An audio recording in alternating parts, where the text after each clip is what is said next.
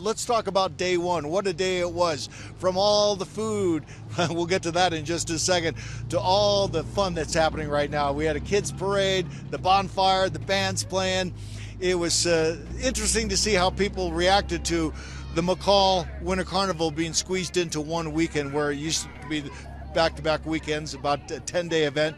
Well, they switched it this year to make it a little easier on all the businesses. It's just tough to really plan for a 10-day event. It was really, they were getting overwhelmed as more and more people came up here, so they made it to 3 days, and people I spoke with, the majority of them are fine with that. So they, for instance, business people can order for just 3 days instead of 10 days. It's just a little easier on them. But what a first day it was, and this is kind of take a look at some of the sights and sounds of day one at the 2024 McCall Winter Carnival.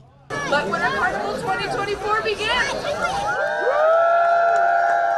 McCall Winter Carnival is off and running. Organizers decided to cut the carnival from the annual 10-day event to one 3-day weekend. Chamber officials say the shorter format gives businesses a better chance to prepare for the thousands of visitors who pour into this usually quiet mountain town in Valley County. People we spoke with say it just makes sense. I like it slimmed down.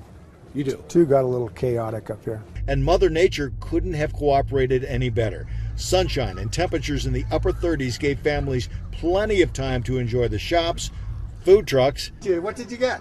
Well, I got the original donut because this is my first time ordering here, and I had to get their specialty. Okay. But then my guy saw the special of the day, a chocolate donut, so I had to order one of those too.